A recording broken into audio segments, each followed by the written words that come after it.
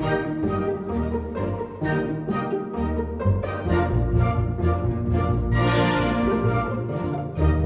at Dyrham Park in Gloucestershire, which was once surrounded by really impressive, formal 17th century Dutch-style gardens.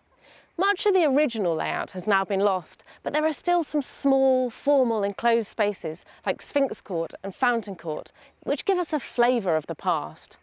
In areas like this, where there's lots of paving, as with our patios and terraces at home, it's great to add pots full of colour to really soften the hard landscaping and to add colour and interest. Planting them up in autumn with bulbs for spring colour is especially effective, and that's what Piers, the head gardener, is going to show us today.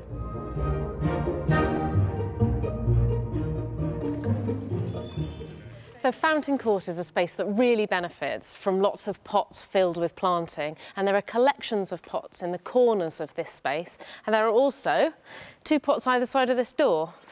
So Piers, what do you usually plant in these?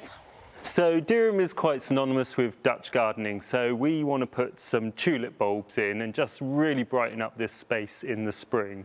This is Helmar variety. It's a very traditional Dutch style head of a tulip, like you'd see in 17th century Dutch paintings. I can see a pop of colour in spring is going to be really nice. So what colour are the tulips that you've gone for? So they're probably a bit garish. They're very yellow and very bright red. But if you think of the historic attitudes, that would have been actually really interesting and something they would love to have seen. Yeah, and you've got lots of that sort of tulip in the borders, haven't you? So we have huge tulip displays throughout the spring, all throughout our borders, and that's part of our succession of planting that we do in our borders. And again, there are lots of bright, vibrant colours, and they really draw the eye.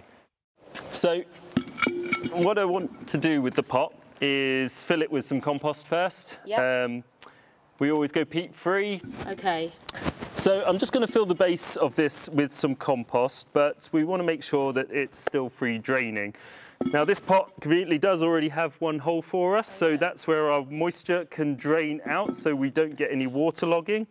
And we just use a broken bit of pots that we can put over that hole, stops our compost falling through the hole, but also lets the moisture drain away. Okay, so how full are you going to fill it? You've got to think about the overall depth that you're going to put your bulbs in. You don't want them right at the bottom because the root comes out the bottom of the bulb, so it needs some compost. My rule of thumb is 2.5 times the bulb depth. So that essentially is about 6 inches is what we're looking at here. So I want to make sure that I'm coming up to about where the bulb will sit, and then I'll continue to fill it with soil. Okay.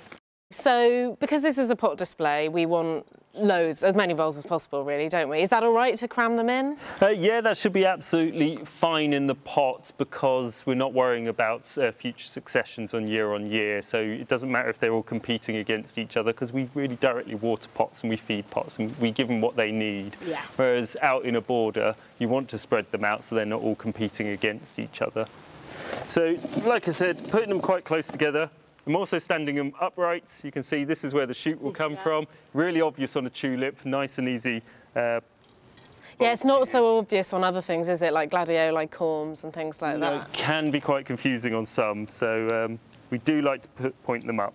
Putting in the compost right on top of the bulbs, not pushing it down, just covering it all over.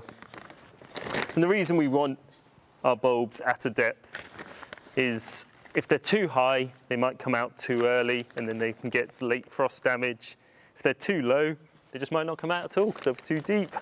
Okay, so really, you could call that finished, but if you want to add some other winter bedding for interest, you can, can't you, at this stage? And I know you were planning to add wallflowers. Yeah, so these pots are going to be out throughout the winter. Obviously, the flowers won't come out till the spring, but it's good to have a little bit of greenery that takes us to that point. Wallflowers are perfect because they can sit out in the winter and then they'll flower at the same time as when the tulips come out. So I'm just using my fingers again, making holes for them, not putting them any deep, just dressing them to the same level as what I put the soil.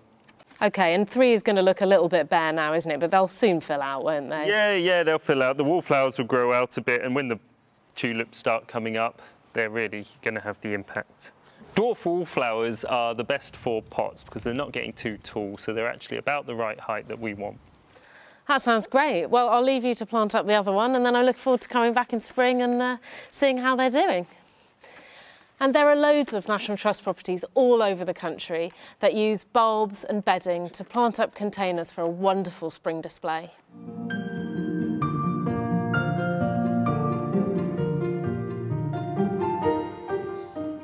National Trust gardens are a great source of inspiration, and our gardeners and volunteers are always happy to talk.